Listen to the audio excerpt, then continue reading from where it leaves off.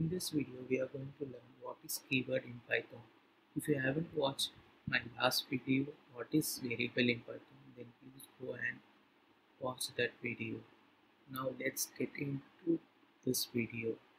Here we will be learning what is keyword. Keyword is a special or reserved word in Python. And if you have watched my last video, then you will be knowing that we can't use keyword for naming the variable. Let's take a real-time example. Theater, where for particular movie you would be booking a seat. That seat is belong to you. No one can sit on your seat. Like that, Python is using some set of word that has some meaning and it is used by Python. So you should not use those word in your code.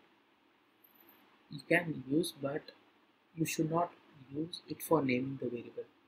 But you can use it for some other purpose because it has some special meaning.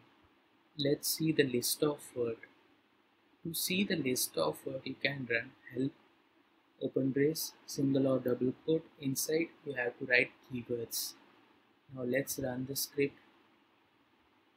Here you can see it has provided you a list of Python keyword. This is being used by Python. You should not use this keyword for naming the variable. This is one of the rule in variable declaration.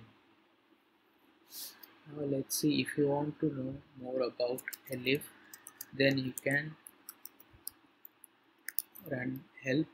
Inside you can specify elif.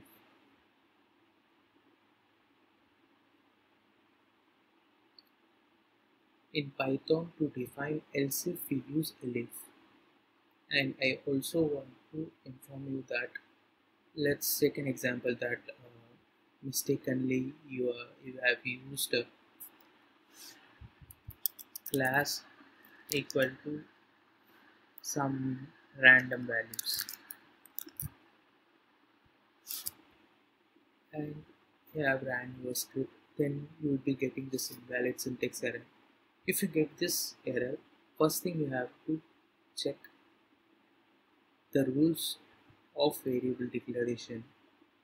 The first rule, variable name must start with letter or underscore character. It has started with letter, so no issue. Variable name cannot start with number. No, we have written variable using alphabets, so this also passed. Variable can only contain alphanumeric characters and underscore. Yeah, this also passed. Variable name are case sensitive. We haven't used multiple variables, so this case we can ignore. Fifth one, keywords. Special word or reserved words cannot be used naming the variable. Now let's check whether class is a keyword. Yes, or obviously it's a keyword. So that's why it is throwing the error. So whenever you get a syntax error on your variable declaration, first thing you have to check is the rules of variable. If you check, then obviously you will know that you have made a mistake, so you have to change. Class is a keyword, so if you want to use a class, you can say, if you want to use a class ID, then you can specify class underscore ID. This is valid and you can use this. There you can see it didn't throw any error. That's it. Thanks for watching the video. Please subscribe. Code with mrql.